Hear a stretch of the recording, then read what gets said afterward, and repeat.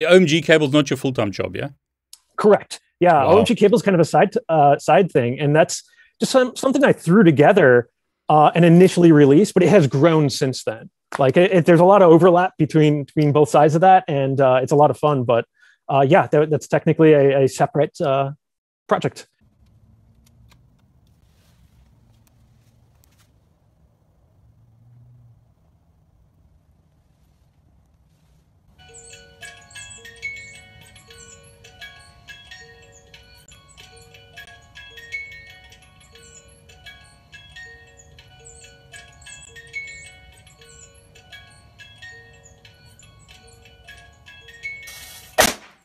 A lot of people can't talk about the stuff publicly that they do when they're using it professionally, but these are being deployed in like real world scenarios by basically every industry you can think of. And, you know, for them, this is like, yeah, just give me 10, right? Like this is easy. For reference, it was a 2008 document called the NSA. Is this the NSA thing? Yeah. Go on. Now, there's in the NSA ANT catalog that was leaked. It was dated 2008, and they were announcing that in 2009 they would have this thing called the Cottonmouth 1. Yeah. That is, you know, a very chunky USB cable, even for 2009. Like, it's really thick, and you know, it had wireless capabilities to, you know, attack over USB. And the price on that was over $1 million for 20 cables. So and you've brought it down to like $100. Exactly. $200. It's crazy. Yeah, exactly. It's depending on which cable it is. And that's the other thing. That's why I have different grades. Like, I try to keep some that are like, hey, I don't need all the things. I don't need all the, which is cool. Well, here's a lower priced one, right?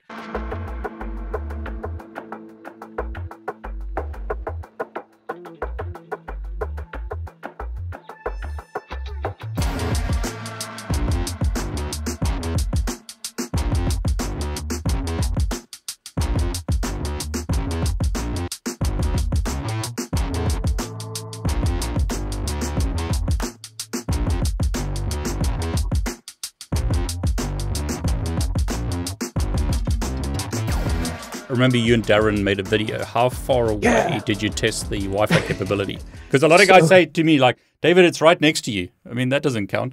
Yep. Yeah. So that is a common problem with some of similar devices that are out there. They've got really, really limited range, and because they're nothing more than like a demo device, or, you know, there's a lot of reasons for that.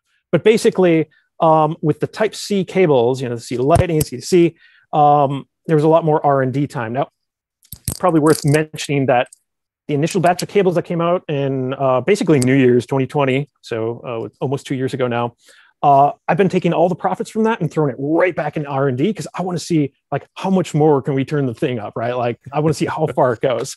So part of that with the redesign, I had to massively shrink everything down. So going from A to C, I think I had to reduce the board by about 50%, which is already like tiny, but I can show you, but it's hard to see on the camera because how small they are. But part of that was also like, well, how much better can the antenna be, right? Yeah. So I'm like, oh, I hope we get, you know, maybe a few hundred yards or something, meters in testing. And Darren was like, hey, come over. We're going to do this in downtown Oakland. We got an opportunity. And so, I mean, we tested it in downtown Oakland. Now, this is very specific in how we did it. The cable itself can be used in so many different ways. Like, if you want maximum range, this is how to do it. If you want, you know, maximum control, maximum autonomy, each way is a little bit different because the cable has so much different. It's got a lot of flexibility in how you do it. So if your primary goal is maximum distance, you do it this way, which is you leverage a Wi-Fi trigger along with a transmitter that has a large directional antenna on it to send a packet at the cable, which is what we did. We took a large parabolic antenna and pointed it out into Oakland. We got over a mile of range. It was absolutely crazy. I didn't expect it when we went out there. Like, that's insane with buildings and everything else. Yeah. Yeah, exactly. We have the full thing. There's a little animation in the video where you see like a red line going through the sea. That is the exact path that the wireless took to get to us. And I mean, it was line of sight, but it was through downtown Oakland with all the noise. We ended up having to stop because there was a giant building like in our path. And we're like, oh, can't go through the federal building. So that was really cool. I didn't expect that, but this is combining both, the aspect of a blind Wi-Fi trigger where you don't actually have to update the payload. It's already there and you just want to kick it off. If you're only trying to send a single packet, that's all you need for a Wi-Fi trigger, right? You don't have to have the full session. So that gives you so much more range than like a traditional like activated session. So yeah, that was pretty cool. Yeah, I mean, that's insane. That kind of distance. You should work for a Wi-Fi vendor. I mean, so the guy who helped this is a professional RF engineer, right? Like, I'm like, here's my design. How do we make it a little better? And, he helped optimize and tune it. And we got a lot more out of it. So I've had people that do the field deploys and stuff like that saying, hey, this $100-ish device just got me a 5-figure engagement. Yeah. And they keep reusing it, and like, oh, I got 5 of them now off this one cable. And I'm like, man, give me some of that money. I need to like have commissions or something. You should, yeah.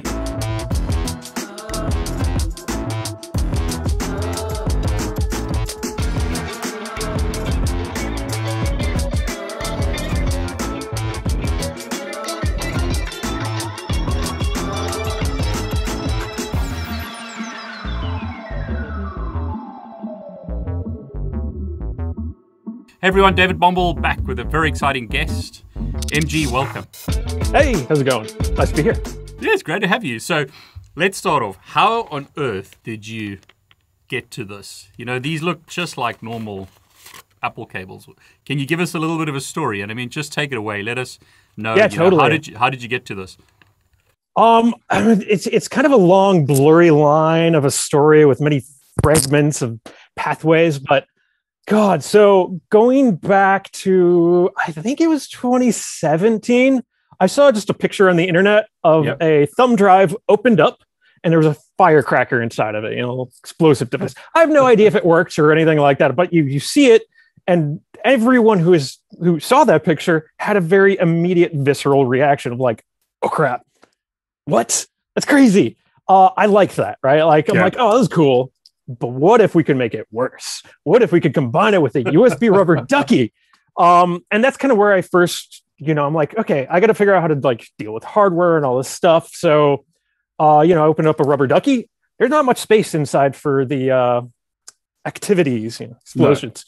No. So I'm like, okay, well, I have to figure out how to shrink this, get more space, whatever it is. So eventually I started, looking into alternate ways of doing keystroke injection on hardware. And I think you've probably even shown it on your show with like a Digispark and stuff like that.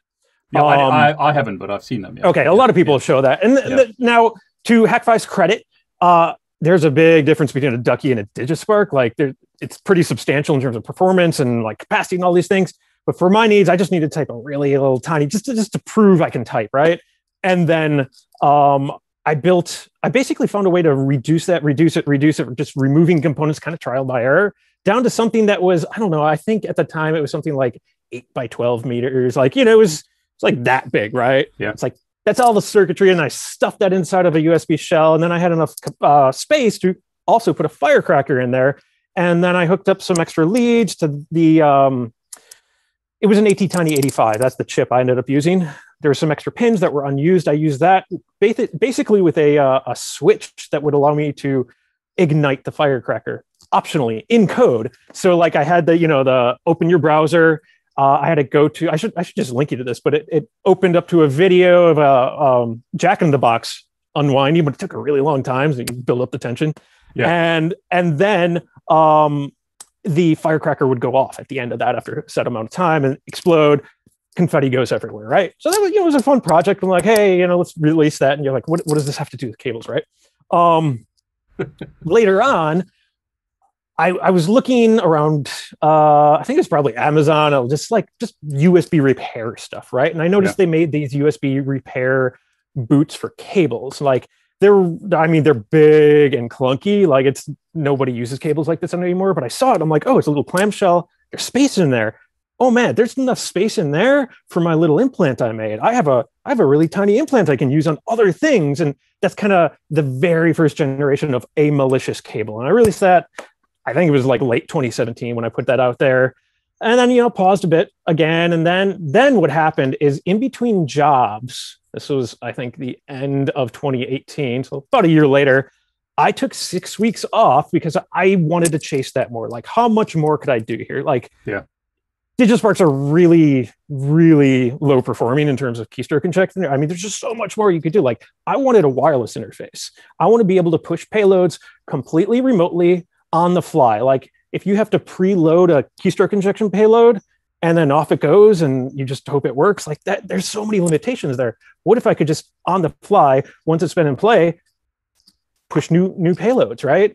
Full control, like just do everything. But I also wanted to put an extra constraint there, which is I want it to be identical to the leanest cable out there that was at least a type A cable, right? And so you're a masochist, is that right?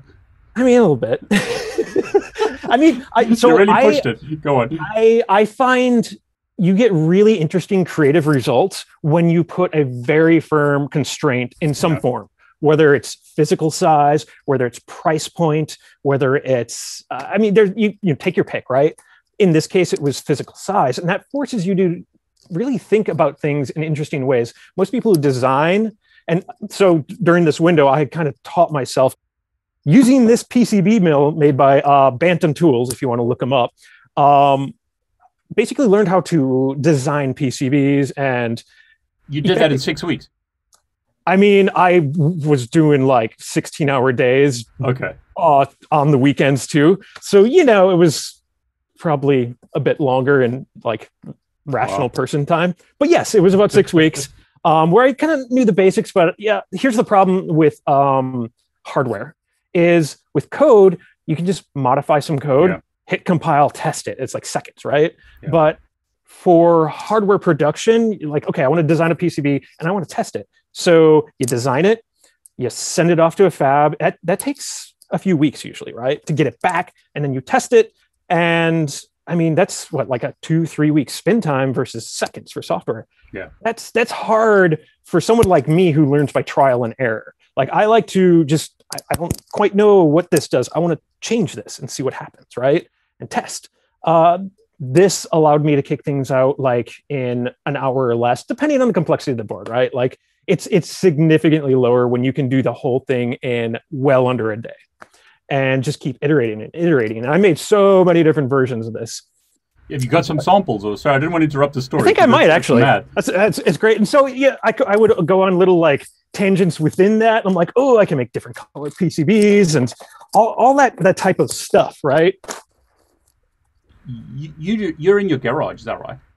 Yeah, this is my garage. That's the home of like OMG cable. Yeah, I do a lot of the R&D here, a lot of the testing. I will get into the actual production testing because there's a whole lead up to that. There's so much there. Yeah, so you were asking, do I have samples? I do have samples. Here are a few. And so here's kind of like a large breakout board. Let's see if I can get it to focus. Yep. So, this is just everything kind of exploded so I can test and modify components, move them around. And here is kind of an example of one. I was using red coloring for both of these. And you can kind of see, I mean, really tiny, right? Wow. The idea is they fit into, do I have a sample of those? Yep. So those would fit into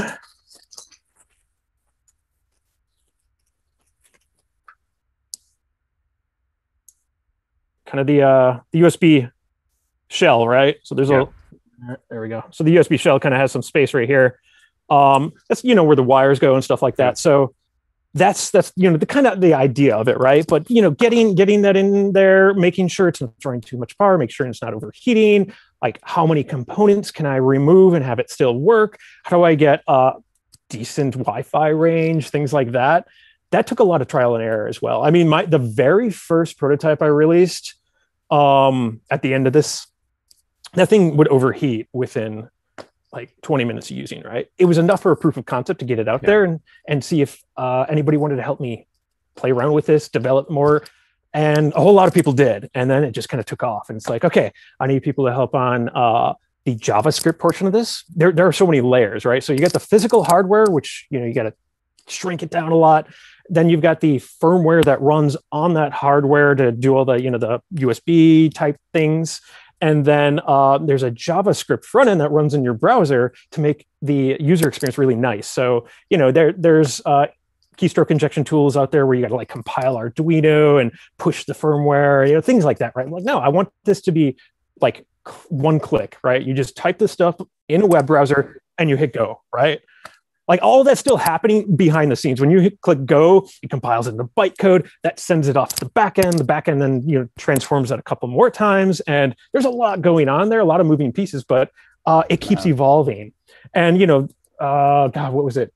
Keystroke injection was the first thing, of course, and then we started adding things like, wait a second, we got Wi-Fi here. We could do like pseudo geofencing effectively, right? Yeah. So started adding that, started adding like self-destruct features, which do, for the people who have one of these cables, self-destruct does not physically blow up the cable, much like the origins of this. That is just to erase the firmware. Good for many different scenarios, letting blue team test their forensics approaches, things like that. Or maybe if you're a red team and when you physically lose control of a device that you're using for an operation, that creates an interesting liability problem where, where does that go? Like you're no longer physically controlling it, but you maybe have some weaponized code on there. That can be a problem, especially, from a legal team who doesn't want that to leak. So you can put some gates on that will self-destruct if it leaves the premises, things like that. And that's, interesting stuff to play with. And then we added key logging, because there's a lot of keyboards out there these days that are increasingly more common that use a USB cable to either completely do all their functionality or just charge, but you think it's just charge. The reality is when you plug a lot of those keyboards in, they become a standard USB keyboard and the keystrokes are going over that cable and you can pull the keystrokes off. Got a few other things in the R&D bucket that I'm still playing with, and it's like, yeah, well, let's tease us, or is it secret?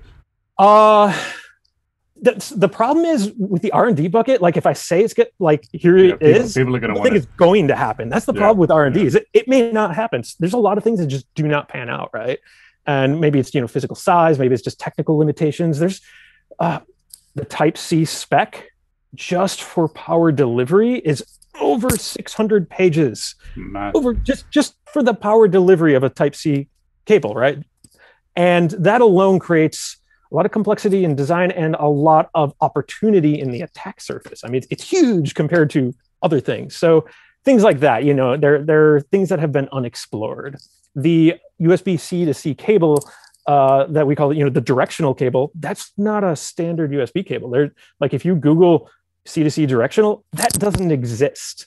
That's not real. Like we're kind of dancing around spec to give somebody doing demos more flexibility. That's why, it works differently depending on which direction it's plugged into. So fun stuff. Yeah. So let me address some of the concerns or questions I've had on the videos that I've created. Yeah. First thing is you can power a device through this cable. Yeah. So like a phone or whatever. Yeah. So there are multiple versions of the cable, right? Yeah. So the original OMG cable and the vast majority of them are like perfect replicas down to the like sub-millimeter copies of what is either what is the most ubiquitous version of that, or kind of an averaged version if there's lots of variants out there. And yeah, it, when in play, is going to act exactly like it. So it's going to charge, it's going to transfer data between the devices if there's something plugged in. And I've heard from a lot of people that, I gift these to, for instance. I mean that in like the true sense, not like I gifted it. But like, friends and stuff, they're like, oh man, I couldn't find your cable. And I realized for the past 2 weeks, I've had it like attached to my battery pack and my phone. So yeah, in terms of the directional cable, that's a very specific special cable.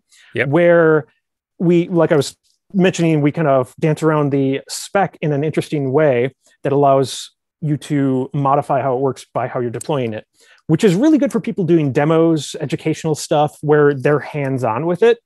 And it's not necessarily like a field deploy where you just let it go and it's just going to work, right? This is great if they're demoing in front of an audience and they want to flip things over and like, hey, here it's attacking a phone, here it's attacking a laptop, and it works well in those scenarios pretty well. So one of the comments I've had is like the Lightning port. You can't send triggers to an iPhone at the moment, but you can to like an iPad because of USB, the new USB connection. Yeah. Yeah, exactly. So there are, when people look at like a Lightning port, they're like, oh, it's just a different connector. Same thing they do with Type A and Type C. It's just different connectors. That is so far from the truth. So there's a lot of fundamentals under why hitting the Lightning is not something we do. Also, there's the viability of attacks, right? Like supporting like so there's a difference between like a homebrew, like covertly created attack tool where it's for this specific team versus like something more widely available and accessible for everybody. So that's part of the things that come into play here is like what's going to be easy for people to pick up and learn with, right? Now you can technically use like adapters and things like that to talk to a Lightning port. But the Type C has some interesting advantages. Like I had mentioned, we're kind of dancing around the spec to allow people to experiment with that. And there's a lot of constraints that come into play there. So it's not something that I have found yet to be a viable attack pathway on a Lightning connector. But now that we have it open on Type C, and yes, iPads have that, people can play around there and see what kind of attacks they can come up with and just go from there, right? It's going to be interesting because, I mean, I think you tweeted about it. The EU are going to force, it looks like they might force Apple to use USB-C. So that would open up a whole bunch of things. So on that specific topic, apparently they've tried to do this a whole bunch of times and sometimes it just never happens. So it's a proposal, so who knows what happens. But I mean, there's a lot of interesting ways to also comply with that. Like it looks like the charging interface is the thing that matters there. So I think it would be funny if Apple responded to that with, hey, that Lightning port is no longer, you can't charge with it if you're in the EU. Yeah. So it's a data port now. We only do wireless charging in the EU. And like technically that would comply with the rules. So, who knows? I don't know. I come from this from like the offensive standpoint, right? Like, of course. We would work around it. So yeah, I don't know. So tell me, this is going to be a question I'm sure a lot of people are thinking about. How on earth did you learn this? Is it something that you did in your past job, or did you just decide one day to pick it up and study? A lot of this was trial and error on the fly. Now, I do have a background of basically 20 years in just general IT, like corporate IT was what I had done for most of my career. So, that includes help desk, sysadmin, network admin, security, management, all of that stuff for kind of smaller companies, like under 500 employees, for instance. You're doing everything, including facilities, right? And eventually I jumped over to the red team side where this is really only possible at the much larger company. So I'm at a, over 15,000 employee company doing red team. Now, it's probably worth mentioning for your audience, what is red team? Is that pen testing, stuff. So red team's kind of like pen testing, but it's not pen testing. I view pen testing as kind of like bug bounty stuff where it's like, here's the scope, this is the product or the technology you should look at. They invite you over and you just find all the problems, right? Red team doesn't try to enumerate the thing, and we do not with the knowledge of everyone that's supposed to be in charge of defending it, right? Like we bring surprise to the table, and we go after like the crown jewels, for instance. So it's like, what's the big thing we do not want to get out? Red team goes and tries to get that out, right? And we might find a whole bunch of different ways of getting in, but it's all about like that one chain that got you in. And so that's effectively what I do. I mean, that includes social engineering, as it's the whole thing, right? So you have the to OMG cable is not your full-time job, yeah?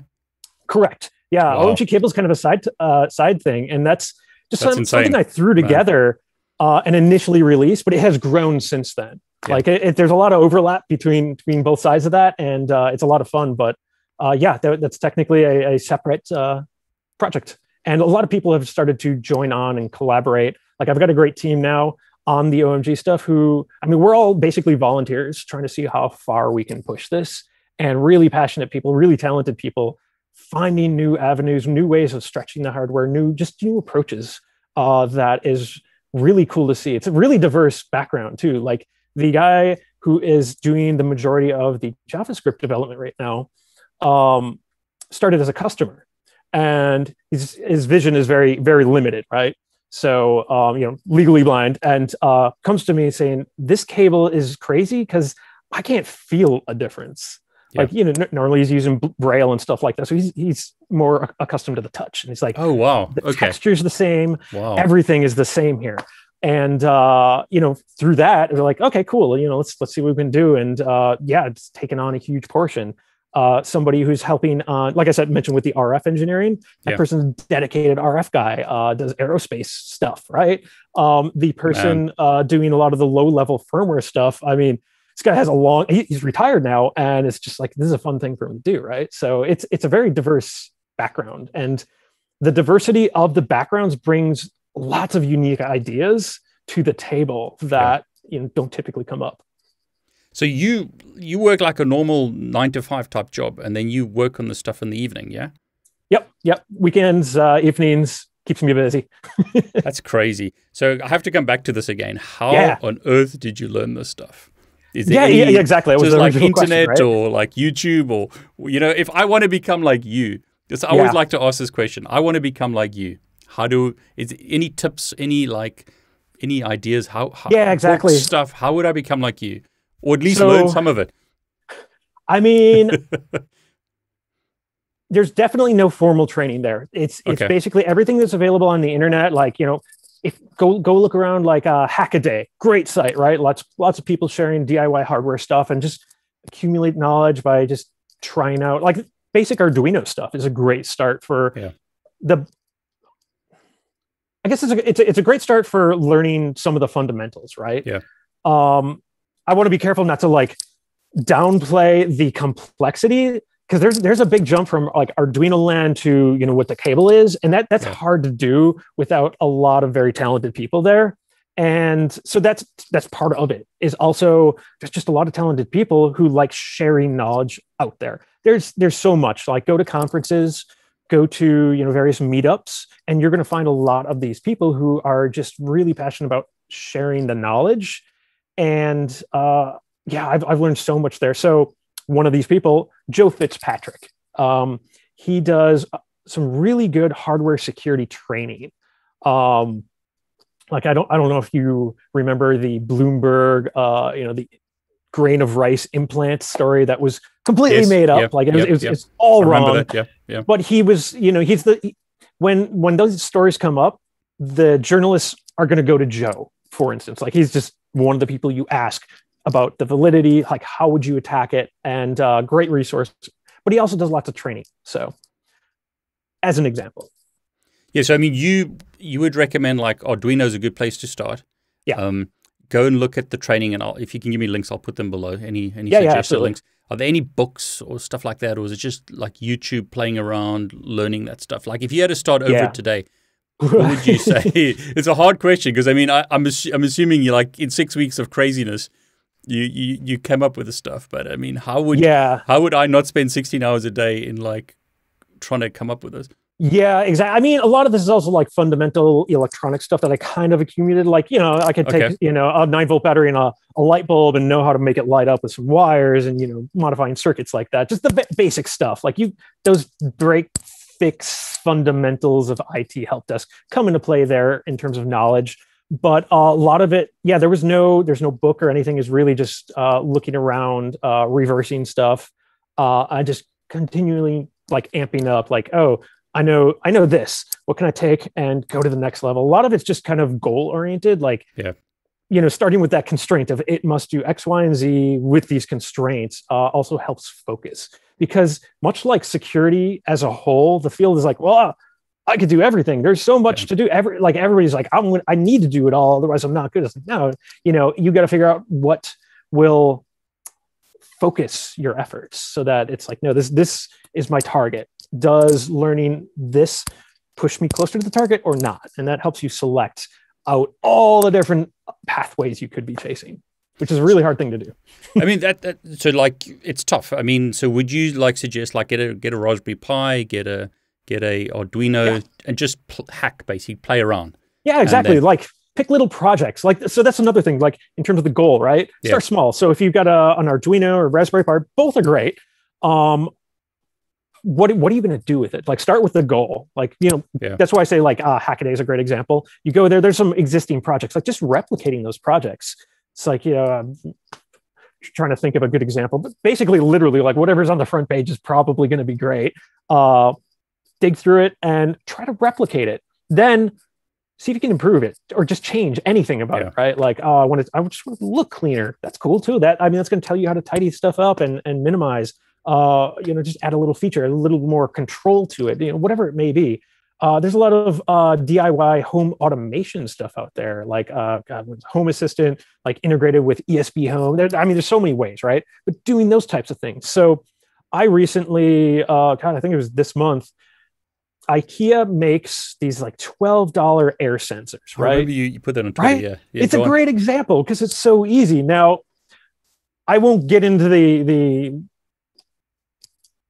kind of rabbit hole of whether or not this is a good air sensor. Like you need to research air sensors and figure out this is good. For a hacking project, this $12 thing is great because there's so much space inside. You pop it open. There's like 3 wires you connect between a Wemos, which is like an Arduino compatible ESP board, really common. 3 wires, and you connect it back to some pads on the board. You flash some firmware. Like I did almost all this through my browser because of how easy they make this. Like I soldered some wires, did some flashing through a browser, did some configurations, and suddenly you can get a little like a step in the door. Like there's so much about hardware is very intimidating. You're like, oh, there's so much to do. It's like, no, get the little tiny projects, right? Like a lot of these are made for kids too. Like, if you're not into coding, Scratch, right? Scratch is a tool for kids where it's like visual building blocks. You move them around, but shows you the code, right? They're just start as low as you're comfortable with and just stack and just keep escalation basically, right? Like much on the offensive side, escalation is great. It's so much fun. But again, on the learning side. So I need to ask you a nasty question now. So let me warn you, nasty question. The cables are so expensive. Is it, and I remember, I think you and Darren and someone was having a discussion about this. Is there a huge gap between like taking an Arduino or just like cheap boards that you can find somewhere versus what you guys are doing, like the rubber ducky, and I keep pointing, but I mean, it's just I've got these cables here. I'm assuming there's a massive, like you've said already, and you've said it in the past, where scaling it down, the complexity is exponential. Is that the difference between what you guys are doing and me just like going and getting bored somewhere? So that depends on your need. Yeah. So one of the pitfalls that I see super common in the space of whether you're hobbyists or professionals, getting an offensive piece of hardware is looking at it like it should be like a Swiss Army knife. And it's like, it's a black box that like, what are the things it does as a black box? It's like, that's usually the downfall of trying to figure out the answer to that, right? Like, it's like, what do you need it for? And, sometimes it's like, what can I use it for? And then you suddenly realize what you need it for. It's like, oh, I didn't know I could do that. But that causes that disconnect. So like the DigiSpark is a great example. It's like, $5 for a DigiSpark, but why? I mean, who are you? Are you somebody who needs to send a very large payload? DigiSpark won't work. Do you need to send it as fast as possible? DigiSpark's probably the last choice for that. Do you need it to look covert and, believable in a nice shell? Again, DigiSpark fails that. But maybe those things don't matter, so DigiSpark is great. Maybe you're just playing around at home and you just want to see how keystroke injection works. Cool.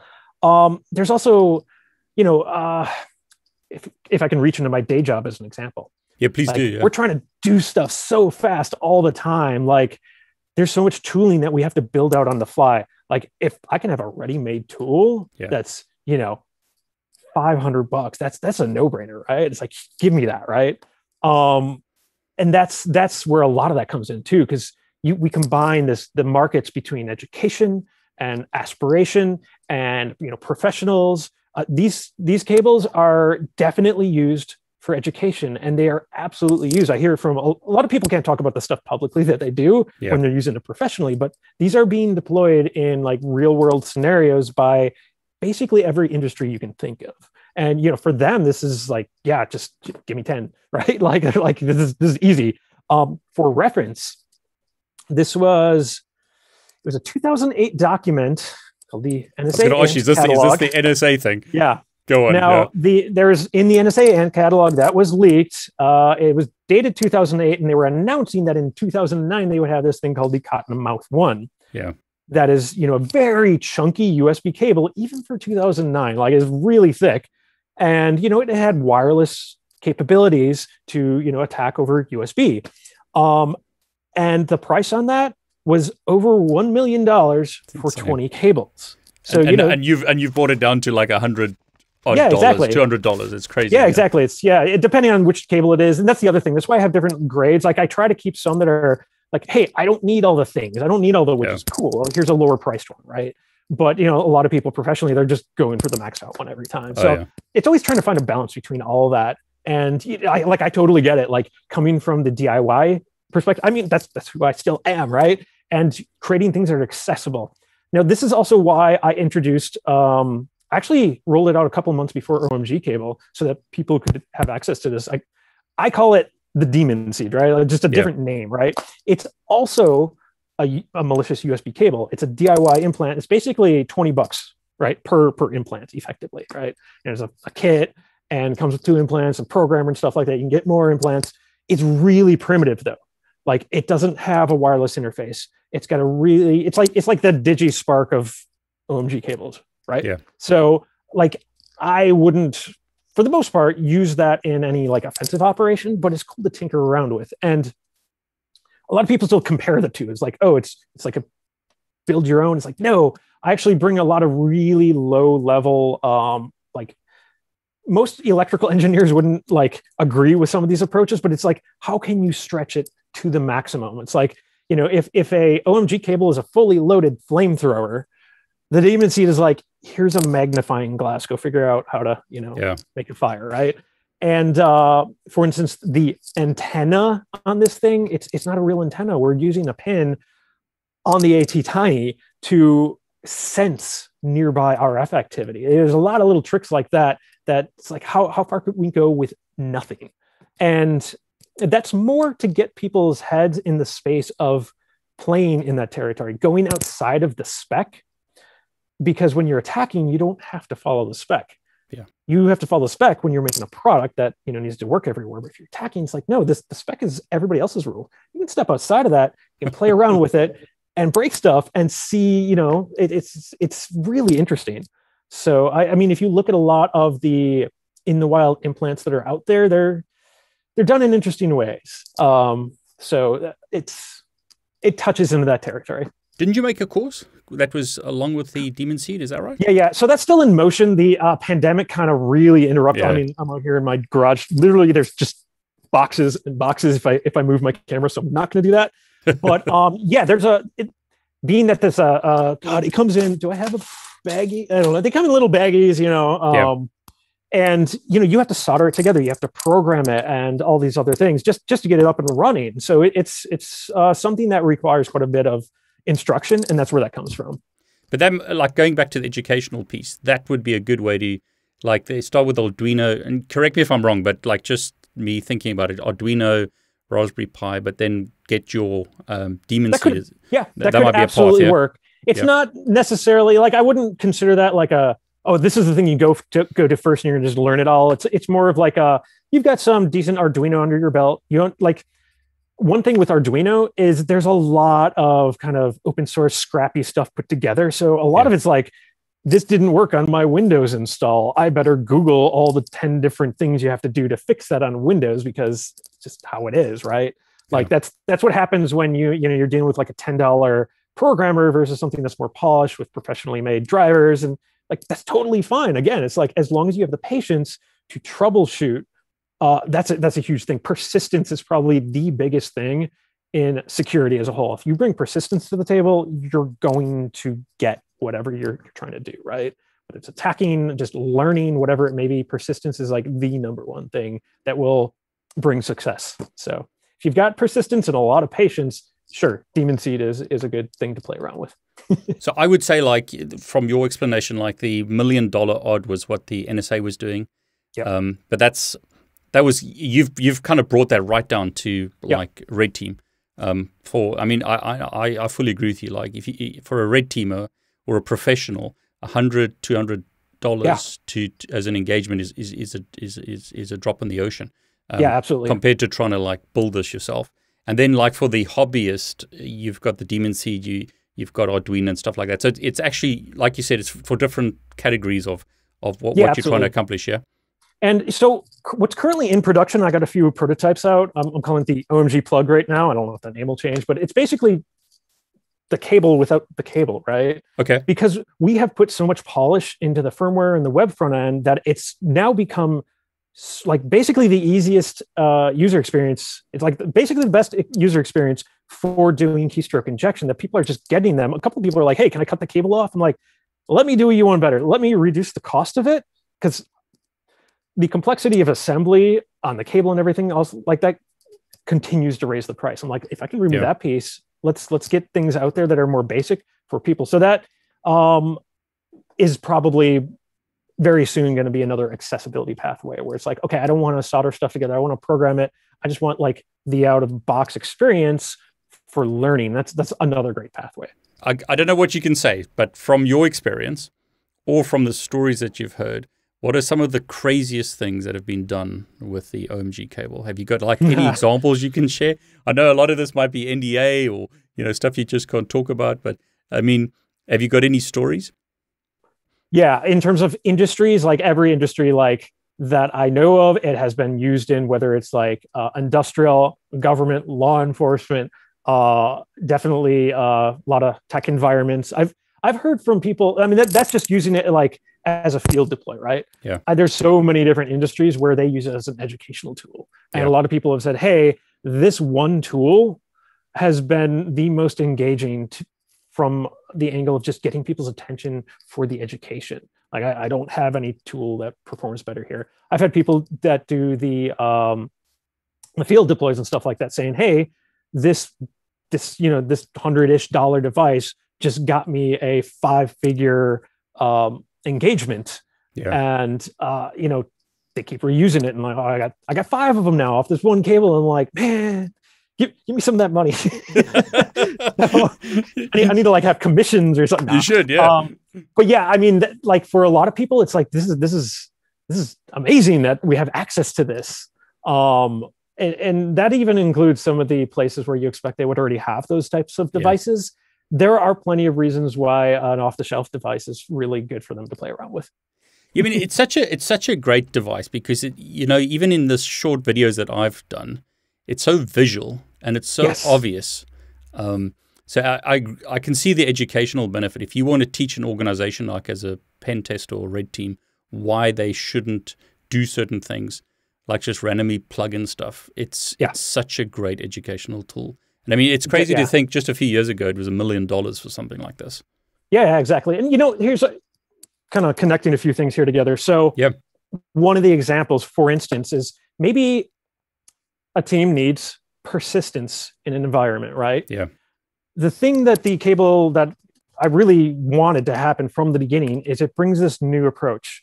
So it's hard to get attacker hardware in play sometimes, right? And to keep it there. Like you either have to physically go in and implant it, or you have to trick somebody to maybe you drop some duckies in the parking lot and they walk in, but they already know from the beginning that's not theirs. They picked up something in the parking lot and it's already like in their mind is suspicious, right? Plug it in. I wanted something that your target could bring in. They don't have any suspicion and it can sit there and be really hard to find. And that's another thing. So once the cable gets into the environment, it can become a persistence mechanism. Like, hey, we lost the shell on this computer because, it was detected and got wiped. The cable's still there, or maybe it moved over their neighbor's cube or something like that. Run a new one, right? And combine that with some of the autonomy features in there, and it can kind of automatically do that.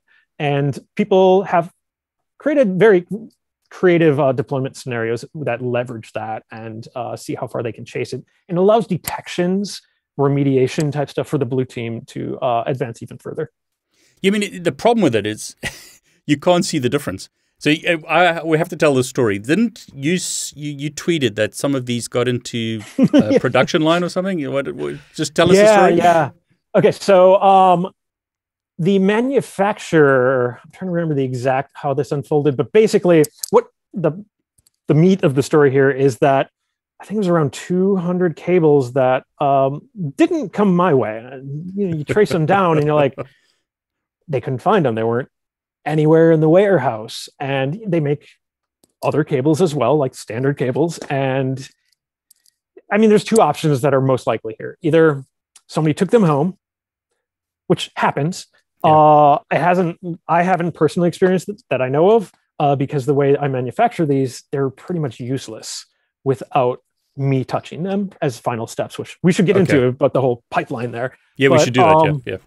So, it seems unlikely, but what probably happened is they got accidentally dropped into like another of their customers' like inventory boxes. So I don't know like who's buying, similar looking cables, but they might be out there. So that did have me think even more about the supply chain security of, it's moving around, the production pipeline, even going down to the customer, right? Like goes from me to the Hak5 warehouse to customers, right? That's a lot of transit time. So right out of the bat, the first thing the customer does is flash the cable with firmware. Like it's not armed until that happens. So that's like another example. But what if somebody puts something malicious on there too, right? Like supply chain security is a big thing over the last year.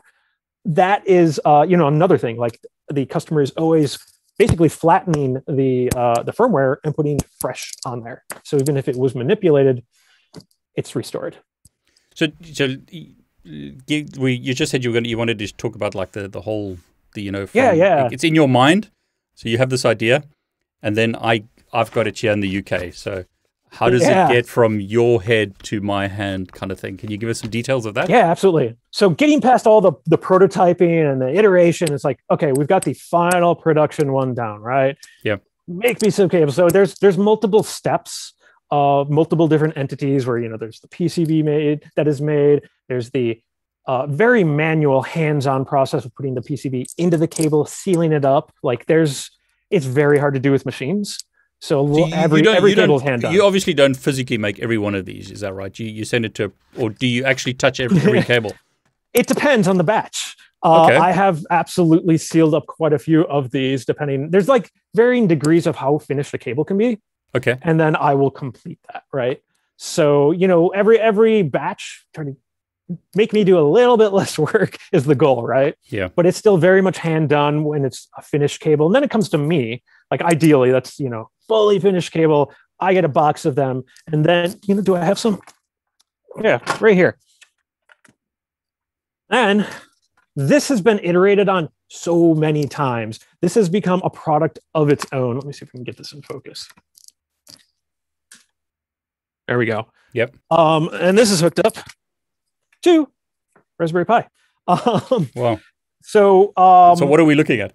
Exactly, right? It's like, so this is like a really complicated programmer here. It does all kinds of different hardware iterations and modifications to a board or a cable that has been plugged into there. And it just tests, like the antenna, tests power supplies, programming modes, and things like that. It goes through all these iterations and checks to make sure that it's healthy, it's functional, right? And that alone has gone through, I don't know, probably like 20 different iterations, because that's the same thing that the factory uses to test their work.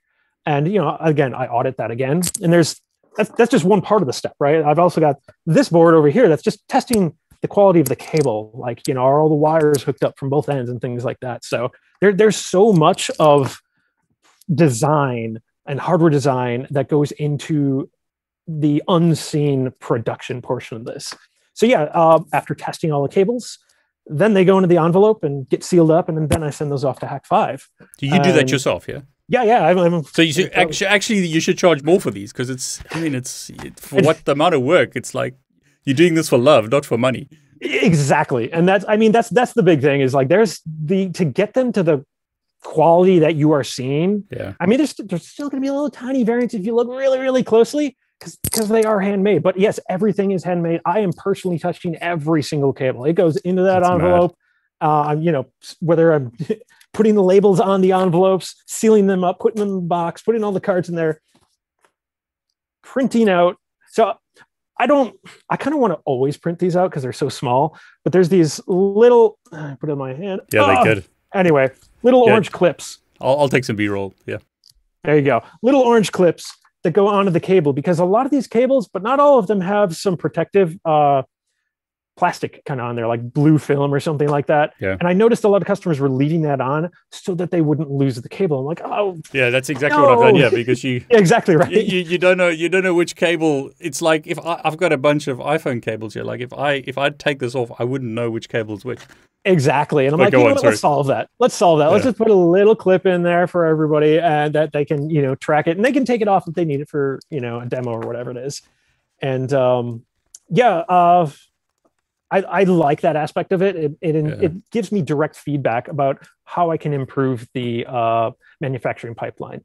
For instance, like the first batch of cables I did, 40% of them were bad. Like I have a filing box filled with bad cables because it pushes the limits on what manufacturing can do. The components are really small. They move around real easy when being soldered together. Really easy to damage. Like they're made out of basically glass, like raw silicon, unprotected in some forms. And, things get damaged. And, that's why I still test everything when I get it. I want to make sure, things don't slip through the cracks. But there's very low yields on some of this stuff. Like a typical manufacturing process, I think it's a 1% to 5% failure rate, depending on like the complexity of what you're doing. So, this is like delving into 40%. Most people will be like, this is not a viable thing. No. We have to make it bigger. We have to make the cable bigger. We have to make the features less so that there's, smaller in there. I'm like, no, we can still do it. Just, spend a little more to make it happen. Right. So, learning how to improve that every step of the way, communicating with a team that's overseas in some of these scenarios is, also part of that. It's its own system design and like hacking around it. Like a lot of the people helping me in the manufacturing plant are kind of hackers themselves in physical senses. Like they come up with some really interesting approaches of working around problems in collaboration with me. And it's really cool. I learned so much every step of the way. The supply chain problems we've had over the last, I guess, year now, like chip shortage, right? Yeah, you've been saying that it's like 18 months or some crazy lead time? Yeah, it depends on everybody and what they're making. But basically, every little, black component you see, for the most part, on a PCB, has got a piece of silicon in there. And there are extremely few companies who can make that piece of silicon and make it, alive effectively, right? Yeah. And then, that gets shipped off to somebody else who then puts it into the little black packages. And, the chip shortage has basically put a constraint on that very narrow supply, because it costs billions of dollars in many years to spin up a new silicon fab, right? And there's so many different techs, and it's like, how old is this technology? And the newer it is, the less that can do it, more expensive. But due to various economic factors, like the auto manufacturers, for instance, canceling their orders and then putting them back on a couple months later, just sends like a big pulse through the whole system that is normally running close to 100% as is. Suddenly nobody can get their chips. So that's another thing, is for a lot of people, they can just swap out a substitute chip. Now, that substitute chip is probably going to go out of stock by the time they've created their design, so they have to buy it and then design. But for me, it's like, no, everything is like, we're talking like sub-millimeter tolerances, and like I cannot swap one component for the other. It changes everything, and suddenly it doesn't fit the cable anymore. So chasing that and trying to keep ahead of that has been its own challenge, while trying to keep R&D, continue to improve the firmware, stuff like that has been it's been interesting. You're definitely not doing this for the money. It sounds like, if you knew so let me ask you this, if you knew what you were going to go through up to this point, would you have started, or would it have been too much pain to start? I mean, probably still would have done it, because I'm really proud of what has come out of it. I'm really proud of the team that has formed around it, because we're all doing the same thing. It's like, we're not in this for the money. We want to see how far we can push it. Who knows? Maybe down the line, it's like, cool, we just made all this crazy stuff. We can turn into something legit, and this is, our primary job. I don't know. That's the other thing with this, is there has been no long-term plan. When I started this project, I thought it was going to be some open source DIY thing. And I quickly learned how difficult it was to do. The first release I did of these cables, I had a batch of them fully handmade by me, in my garage, brought them to DEF CON and, sold them. And they took me about 4 hours per cable to make. Wow. And half of them were bad. So I was kind of impressed later on when I realized the same thing happened at the factory. I'm like, oh, I guess 50% of failure is not that bad. But I realized at that point there was just no way this could possibly be a DIY project. So I'm like, let's remove the DIY constraint. That means I can turn up the complexity of the board, of the assembly, and just push things further than a DIY experiment could be. And that's, again, what's allowed this to just keep going and going and going, and see, how much further can we push it? What new attacks can we do? Things like that. So how did you get in contact with the manufacturers? Is it just like you knew people who knew people, something like that? And, how did you find the right people? Like, if I wanted to build something like this, any advice? That's a ridiculously hard answer. But basically what happened there is, I'll preface this with saying inventing, the general product is probably like 20% of the work. The other 80% was getting it into your hands, and it doesn't go away. Like it's not like you finish it and suddenly your nights are free. It's constant. It's always something, something's broken, something's out of stock. So, whatever it is, or support needs. But the story of that is, at DEF CON, I sold these cables. I had talked with Darren a little bit earlier, and he was, allowing me to leverage his storefront to kind of push that a little bit. Yeah. And at that point, I talked to him, and he agreed to help me connect those pieces, because he's got years under his belt. Yeah. And that I credit Darren pretty heavily for establishing those initial pathways and showing me kind of the ropes of how that works. Things are getting increasingly more easy, but it's still really hard, especially with any form of scale. Like if you want to make more than like a few dozen or something, for example, right? The PCBs, just the raw PCB with no components of like these Type-C cables is about $1,000 per test. So if I want to make one PCB, it's $1,000 to test it, right? I'm like, that would have been completely out of my reach 2 years ago. And if you make a mistake, just $1,000, right? So that's where it starts to become a problem. Is as the complexity of the design goes up, it's just really costly. And I guess that's the best way to describe it. Yeah, I mean, it seems like hardware is such a hard thing to do, especially at scale. Yeah, the scale part is the hard part. And, everybody in hardware, there's a lot of kind of entrepreneurial types in hardware, and they all kind of say the same thing of like, hardware isn't profitable. There's always like another layer where there's education or whatever it is. But I mean, I guess it can be in some forms, but if you go into this with the intent of it's the love behind it, who cares? It's an experiment. I've learned so much along the way, and that's thus far what I've gained out of this, and it's been great. So what's the biggest problem you've had? Is it this like trying to get hardware because of the supply shortage at the moment, or are there any other like crazy difficult things that you've had to overcome? I mean, every week it feels like there's a new one of those. Like, so in other words, you're telling me don't get into hardware, basically. Don't get into hardware. I mean, I think hardware's fun. It's really rewarding, especially if you're doing like DIY home stuff. Like, make your own IoT device and stuff like that. Play around with it. I mean, you'll quickly figure out if you want to keep diving deeper.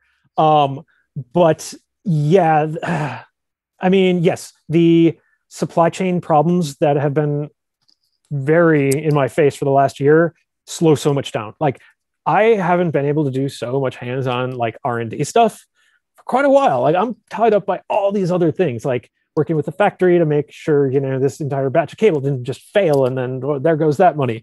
things like that. There is so much compliance. Like when you're shipping stuff from country A to B. Luckily, so I use Hak5 as the exclusive reseller. They take care of all of that for me, and that is amazing. So I don't have to deal with that. But there is so much that you have to be above the table on, like taxes, man. Like what? There's so what, registry to LLC. There's a whole bunch of that type of stuff. All the biz stuff. Like by the time you go from, hey, I made this thing to I want to sell this thing, you probably aren't going to be building hardware anymore at that point. That's been my experience, right? So yeah, I mean, you said like 2080. I mean, that's always the thing. It's if it's only 20% to actually build an insane product, but then to scale that, it's a huge leap. Yep. And it depends how you're scoping it. Everything, any 100%, there's very interesting 2080 splits on that. If it's a DIY project that I'm not trying to sell, I mean, I'm still spending like, 80% of my time debugging and like, so much reading of the data sheets. Any chip that's out there, for the most part, you can go and find the data sheet, and it's just pages and pages and pages of like really detailed spec of how to interface with it. And that's what happens. And you need to get into that when you get out of the Arduino environments, because Arduino abstracts it. It makes it nice and easy. It's like, I want to type something on serial, just use the serial write command. It's like, cool, but how does that actually work under the hood? And you need to use a really cool feature on the chip that isn't implemented in Arduino. And you start getting really low level, and that it gets interesting, and you got to learn how every little widget works. And the reality, there's an interesting reality of the chips themselves. They're abstractions of physics, right? Like this is melted sand with really cool chemicals applied to it. I have no idea how that stuff actually works under the hood for the most part. And they put in a nice little package with a really detailed data sheet for me to interface with all, the crazy sand, right? And it's amazing that there's so many layers of abstraction from, the raw silicon to a consumer using it. It's just amazing half of the stuff even works. So, I mean, your advice, I mean, if I don't want to put words in your mouth. If you want to create your own hardware product like this, it sounds like it makes sense to either work with someone who's got the business side, or be prepared for pain. Yeah, absolutely. And honestly, my experience with Hak5, I would recommend. Like Darren's a great guy, and if it makes sense, like totally. If you've got a finished product and it's like, hey, this is it works in my hands, you're gonna completely underestimate the amount of work of taking. Oh, it's perfect, it's finished, just make more. It's like, no, here's one really funny example, right? Like this is for simplification, these little clips, right? Yeah. The first ones I printed out, they were great, they worked perfectly until you put 1,000 of them into a baggie. Then everything falls apart and they're all tangled together, and you spend so much time untangling them, it's easier to just print more. So you have to modify it so that they don't interlock as easily.